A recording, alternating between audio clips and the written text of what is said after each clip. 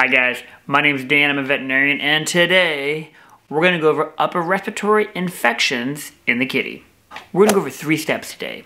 What the pet owner sees regarding upper respiratory infections at home, what I do to diagnose it at the veterinary clinic, and how we go about treating them. What the pet owner sees at home is usually green discharge, maybe from the eyes or from the nose, or they see a lot of sneezing or they hear a lot of sneezing. That is all upper respiratory. We're talking eyes, nose, anything outside of the chest. Most upper respiratory infections in the cat are caused by a primary viral infection with a secondary bacterial infection. The viral infection can be transmitted between cats in large populations, like at a shelter or, maybe a big group housing situation. Or you can also get them when a cat's really stressed. When a cat gets stressed, some viruses can really cause some problems. I know. How do cats get stressed? They live amazing lives. They just hang out and do nothing all day. But cats get stressed really easily. And when a cat gets stressed, they can get a viral infection. In most cases, viral infections are just a clear discharge.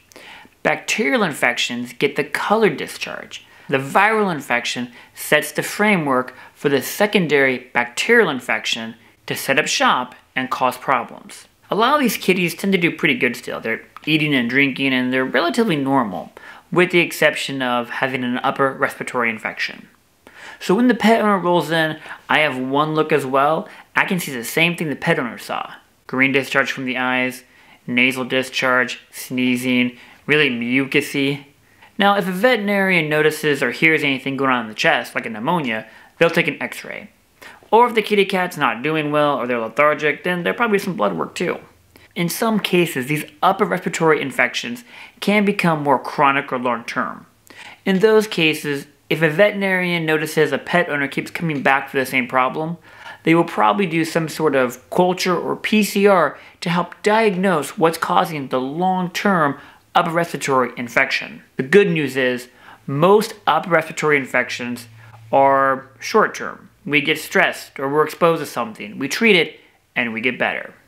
Now, if it's just an upper respiratory infection and the cat appears to be doing great on the physical exam, this is pretty straightforward. The veterinarian may just do an antibiotic. Now, the antibiotic's going to clean up the secondary infection, but if you have a primary infection, that may linger for a little bit. So even though you get rid of the green discharge, you may have some sneezing or clear discharge that kind of plays out for a little bit of time.